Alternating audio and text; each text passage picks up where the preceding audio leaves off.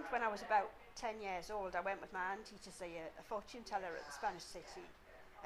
And she told me I was going to get married when I was 25 and have four children, which never happened. So I think I think I might go back and see if I can see her again. But